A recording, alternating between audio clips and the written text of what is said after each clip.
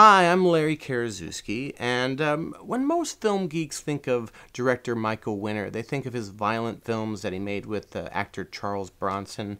I even did a trailer here on this site for one of their collaborations, The Mechanic.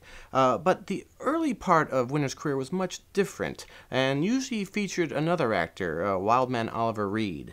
Now, this is one of their strangest collaborations from 1968, Hannibal Brooks. And don't freak out, the first sort of 30 seconds of this trailer is just a voiceover over black.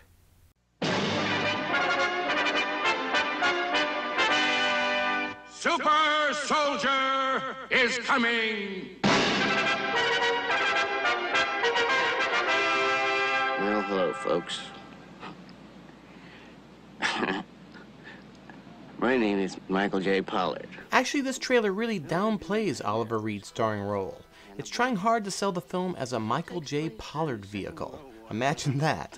This is right after Bonnie and Clyde, and they have Pollard here talk directly to the audience throughout the trailer, purposely making him sound as stoned as possible, making jokes and goofy asides, trying to lure in the hip youth audience. You should come back and watch the trailer without my commentary sometime. It's pretty wacky.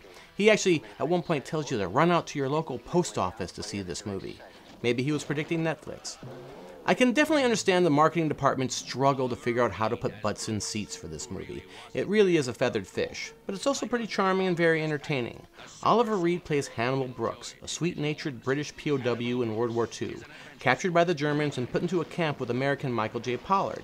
Now, all Pollard wants to do is escape and fight the Nazis, but Brooks really doesn't believe in war, and he ends up being transferred on a work detail to shovel crap in a local German zoo.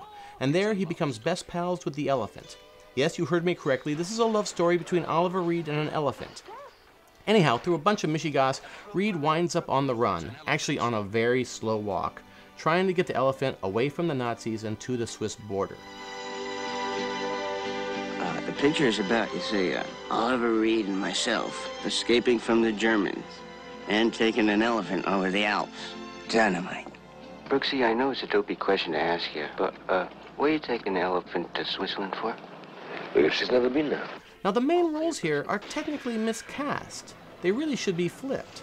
Pollard should play the hippy-dippy animal lover who doesn't want to fight, and Reed should play the rebel who enjoys the battle.